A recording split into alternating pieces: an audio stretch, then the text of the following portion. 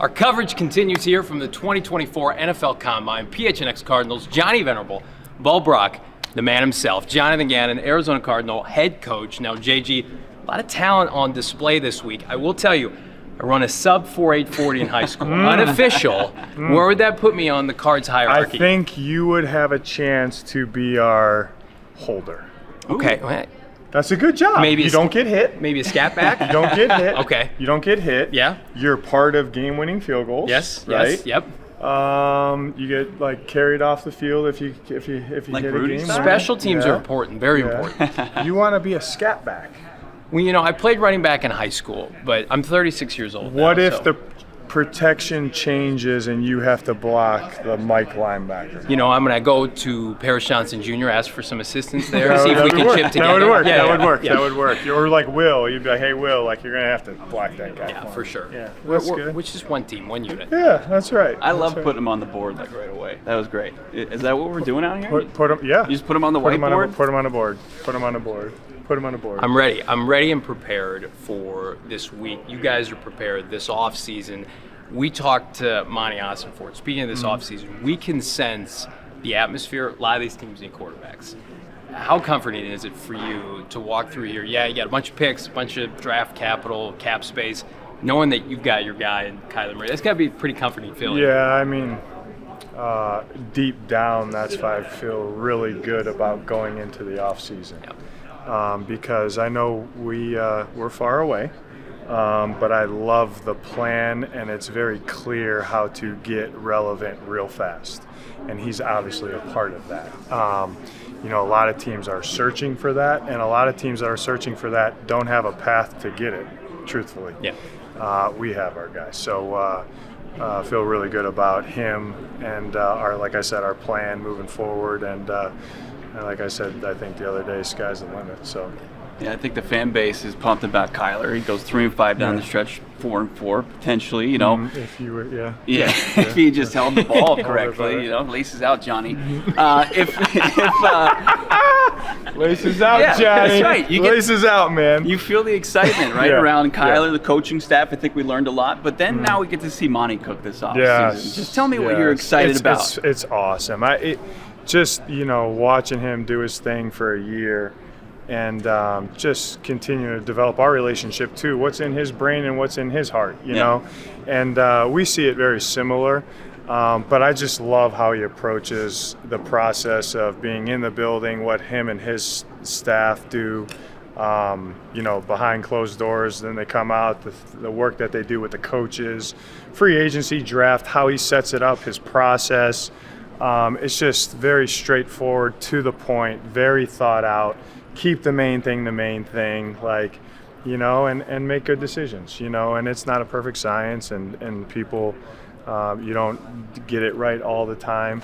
But I know this, that's why I told them, I said, you know, I'm a big football character, person guy. You know, I want those guys in our program. Love ball guys. And love ball guys, and you could join up. Yeah. And, you know, our rookie class, honestly, there was not one guy that didn't do the acts, you know, basically be who we want to be.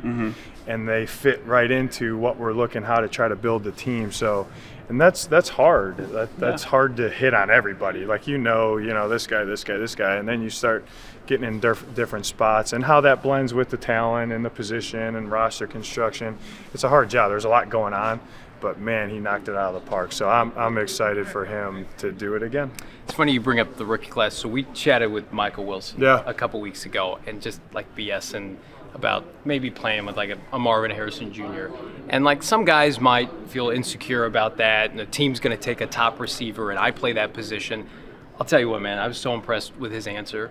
Just like potentially not only pairing with a player like that or any of these wideouts, but just like, I have a lot to learn from everybody. I could learn from a rookie. And you talk about like the egoless mindset of a guy who, by the way, had 2 touchdowns against the Niners this year.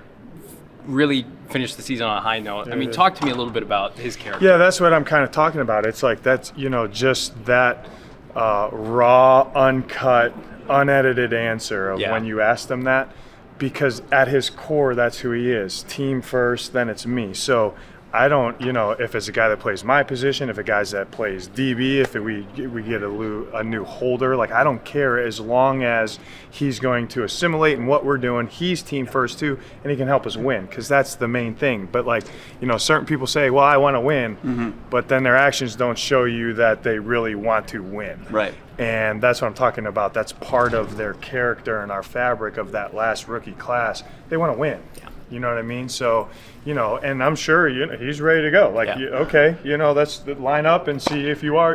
He's competitive now. You know what I mean? So, and he's going to be a huge part of what we do with offensively moving forward. You guys know that. Yeah. But I didn't know that answer came. It doesn't surprise me at all, because I know the guy. Yeah. You know what I mean? So that's it's pretty cool. Mike, part of it, the rookie class, as he said, the culture change, the culture shock, as DJ Humphries called it. I don't read often, so anytime I read a book, I like to tell people about it. I read The Object of the Game, Coach Kyle. Coach Kyle. Yeah, your high school coach. Yeah. One of the reviews was, this is a guy, regardless if your team goes 2-10, 10-2, that you want to play for. I kind of got that feeling after this season. Do you kind of wear that as a badge of pride, that you kind of have a similar as your coach? No, I'm a lot. He's way more eloquent than I am speaking. But well, he wrote a book. Yeah, he wrote a book. Taught English for Shakespeare for however many years. No, I think that the players know. They decipher quickly if you care about them, and that's not saying everyone's going to say, yeah, I care about the players. Yeah. It's your actions. So how do you handle certain things? How do you handle us? How do you talk to us? Things like that. So I feel like once they figure out that you care about them as people and then as players, they'll do what you ask. You know what I mean? That's what we try to do walking in here. And I think, it's like I said to somebody, it's a credit to some of the vets, because a lot of vets, some guys don't want to get on board with that, and that's okay. You know what I mean? Like, you can go play somewhere else. That's fine, and be good players. But I think our vets did a really good job of, hey, this is what the coaching staff and the building, this is what we're going to hang our hat on. This is how we're going to operate. This is how we're going to meet. This is how we're going to practice. This is what is expected. This is what we're going to do. And they took it and ran with it. Yeah. You know what I mean? And once you explain, to me, I'm a big why guy. Like, hey guys, like, this might be new for you, or you might not agree with this, or what we're about to do, or whatever that is.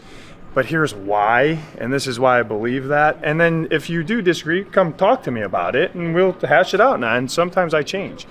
But I do believe in explaining those guys the why behind it.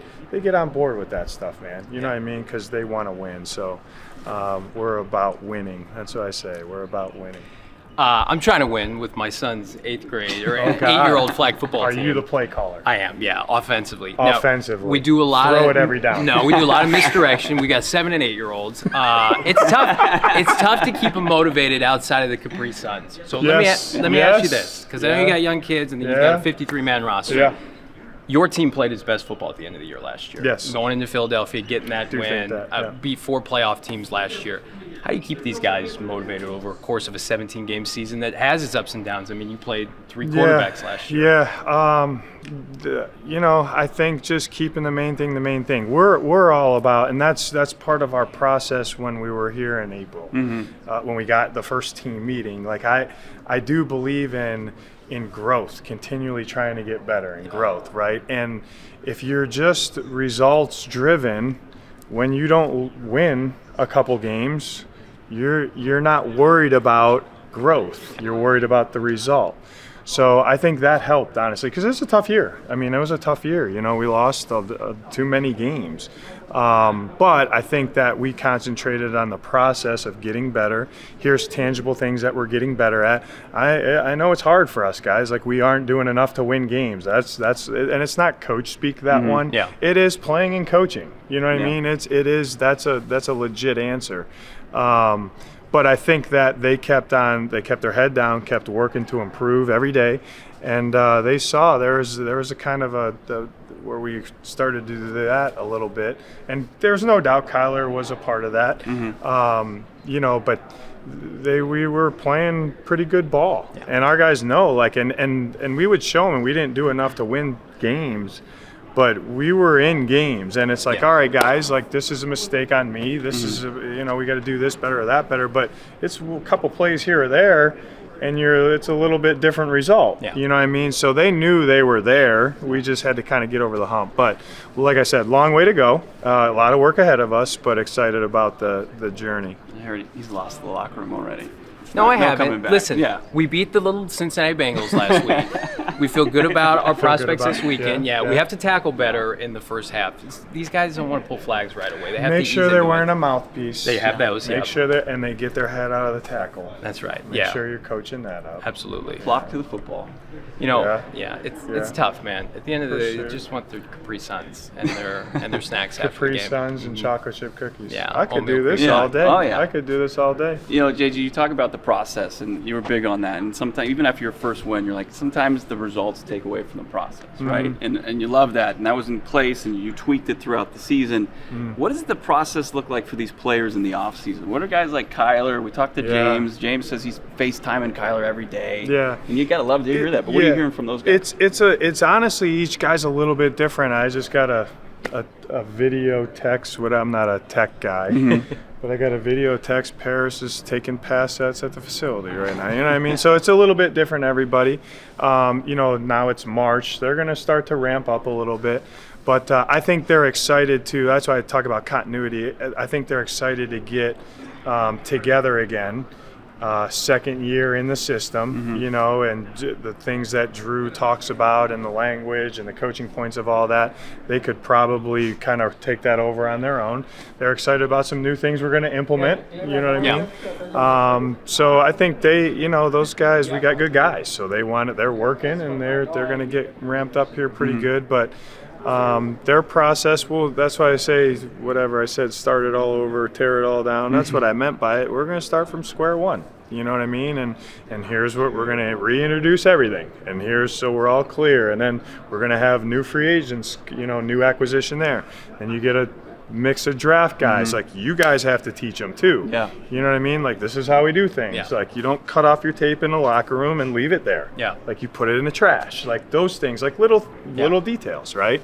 How are you going to get quarters right if you can't put your tape away and where it should go? You know what I mean? So those guys will do a good job with that. But it's it's honestly for all 32 teams. It's an exciting time, you know what I mean, with the acquisition and then the work that you're doing in the off season to improve yourself. And the best thing about the job is the players. Yeah. So when they get back, we'll be amped up, ready to go. Bo does not think defensive tackle is a premium position. It is. It is. Even with a rotation like that? It is. Yeah, if you had you would structure in a way, if that guy can play really good in the run game, really good in a pass game, he might play a little more than certain guys. But I would say this. I would say that's a premium position because he can affect the quarterback. Game, right? Yeah, he can affect the quarterback. I mean, it's great. I think anyone. They're all premium positions to me, but anyone with their hand in the dirt, it's a big man's game. So let me ask you this: wait, if it's all equal, hold on. If it's all equal, it's don't ask. Hold on, no, hold on. Don't ask the question in a way that prefaces me to then give you the answer you want. There's an art to that. Okay. So so I know you guys disagree on something. Yeah. Well, he's wrong. Where's the rift? The riff is, so we do tons of mock drafts, and the Cardinals need some help on the defensive line. We've talked about that ad nauseum, and you guys took a pass rusher last year.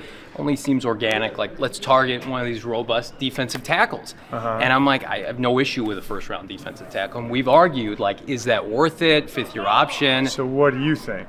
I think that as far as edge can make an impact, corner as well, and if you've got guys where the talent's even, I think you take a guy that's going to probably command more and take advantage of that fifth-year option. That's my only point. Like, when you look at the traditional. So you guys are talking money now. Well, no.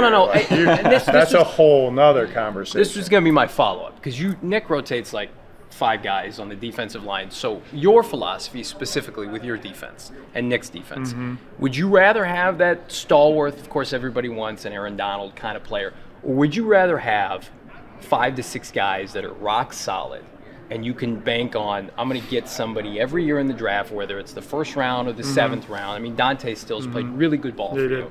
You have rotational guys like that. Is it a priority to say, I have to have a franchise DT? Okay, so I'm going to take the easy way out and say you want both. Yeah. You want that guy that does that, and then you want 5, 6 guys that can do that.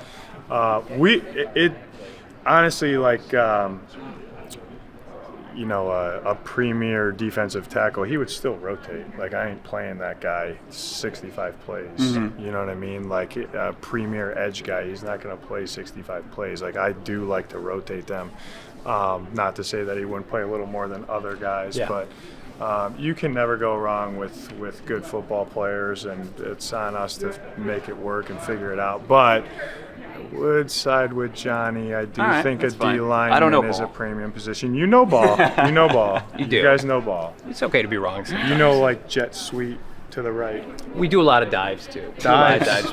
32 dive? That's right. 45 belly. 45, yeah. Okay. Minimal stuff where the mistakes can happen. Limit the mistakes. Big pocket. That's what we coach to. Yeah, that's cool. That's cool. Coach Jonathan Gannon has been so generous with the time. I gotta ask you a fun one, right? Like, okay, give me a fun one. You, Kyler, you mentioned Paris Johnson's at the facility. All you guys are around in Tempe, right? Yeah. Is Monty ever having to like close his door because somebody's coming to give him their latest input on the draft? Yeah, I mean, you got to do one of these with Drew because he has a great story about that.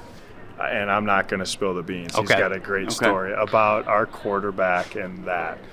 Because no, I'm not going to go on. It's just you got to catch Drew. Gotcha. Yeah, they want to know what we're doing. Right. They want to know what we're doing. Like, hey, and they also have opinions on, hey, this is, hey, what do you think about this guy? I don't know. I didn't like that guy. Why don't you like? Like, you know what I mean? He went, like, he had, however many catches for 2,000 yards and 20-some touchdowns. You don't like the guy? Like, what's going on, bro? So, no, it's, I love the conversation, the back and forth. They care, man. But some guys are a little more aggressive than others, but with that, I'll say about the quarterback, he's a ball junkie, so like he's watching corners right now. I'm like, what are you watching corners for? Like, I got it. You know what I mean? So there's been a ton of draft prospects that he has publicly or privately said that he's liked, and they've all hit. By the way, CeeDee Lamb and Creed Humphreys, Tristan Wirfs, like he's pretty solid. He liked Paris last year too. Yes, he did. Yes, so he did. Pretty good track record. No, it's cool.